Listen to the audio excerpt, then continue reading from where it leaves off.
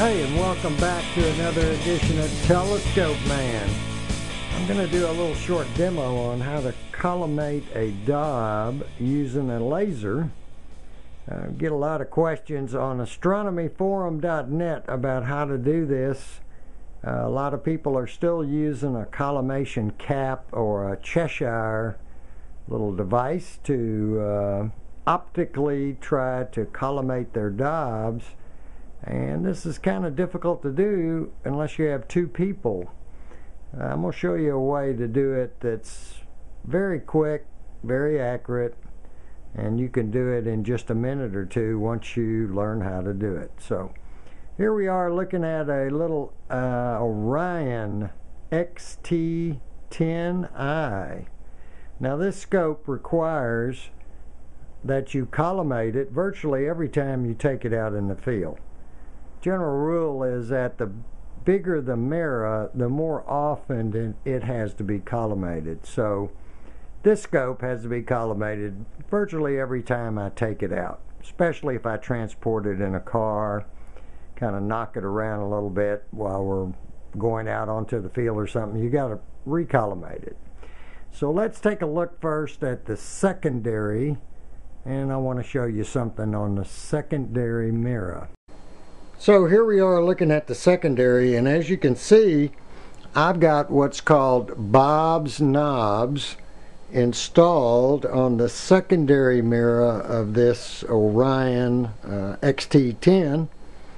These make collimation a whole lot easier than trying to manipulate a little Allen wrench in the dark or out in the field, and you drop it, lose it in the grass, and or worse, drop it down the tube and damage your primary mirror.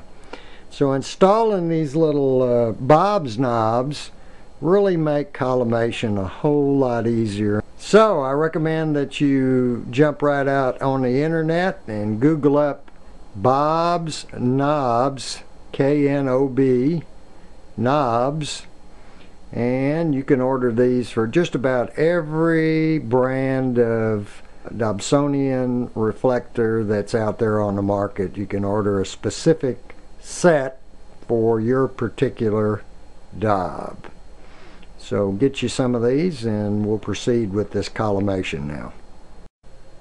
So the first thing I want to show you, and I've got my little Kodak ZI-8 in close-up mode, is I want to show you this Orion Pro laser collimator.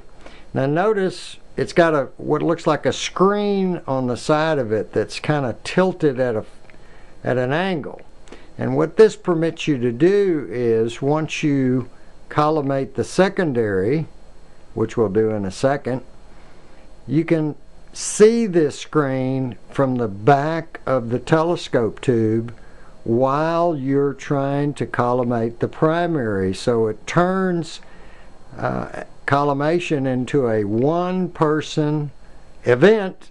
You don't need any help to see how close or how far out of collimation you are. All you have to do is just look at the screen and get the return beam to hit the center of the screen, and by adjusting the primary mirror collimation bolts so that the return beam comes back and hits this target right in the center. So if you buy a laser collimator, I would strongly encourage you to buy one that has a return beam screen on it. Makes collimation a whole lot easier. You don't have to get up and go back and forth and back and forth and back and forth every time you make a little adjustment. You can just stay right down at the back of the scope, right back there, and adjust those bolts so that you'll have perfect collimation. Okay, I placed the laser collimator into the focuser. Notice that I've got my focuser out about halfway. So what I do is I will uncork it a little bit about halfway out. And that's the position that I personally use when I want to collimate this daub. And that's the typical position that the focuser will be in, generally to be in focus, about halfway out. So that's how I leave it. And let's just walk around the other side and I can show you. There is the screen. You can see I'm almost in perfect collimation right now, because I always keep the scope kind of perfect, but we'll go through it. But you can see I'm down at the back of the scope right now, and I can see that red dot and where it's returning. And if I come back here just for a minute and turn one of these collimation bolts that I showed you earlier, you can see that the dot moves around. Okay, it moves around on the surface of the target. So what I have to do is get it to come right back into the middle of the target, and then I simply know that I'm in collimation. So let's do this step by step. This is the kind of laser collimator you should buy, because it makes it real fast and easy to do collimation out in the field. Okay, we're looking down the tube of this scope right now, and I can tell that I'm slightly off, just very slightly.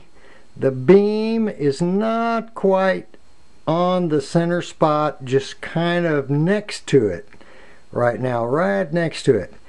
Now sometimes I'd probably just leave this scope alone, wouldn't touch it.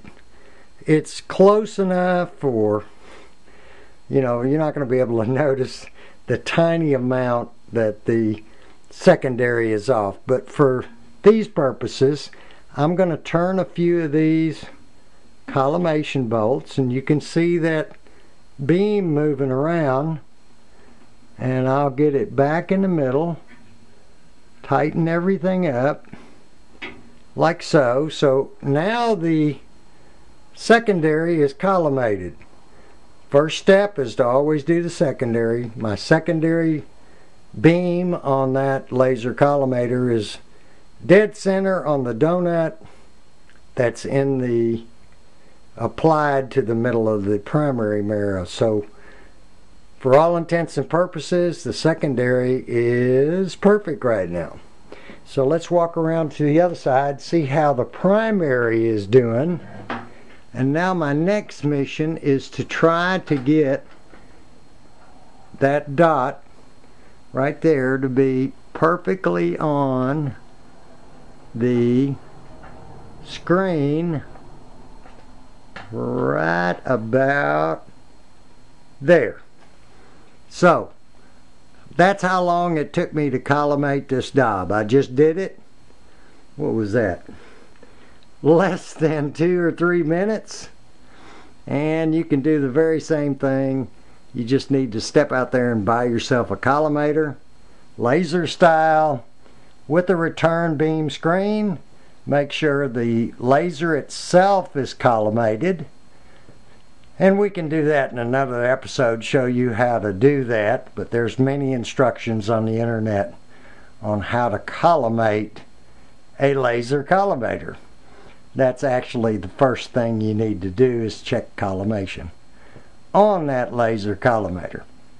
So, as I usually say, I wish y'all clear skies, and remember to keep looking up to see the greatest show on earth right over your head every single night. See y'all later.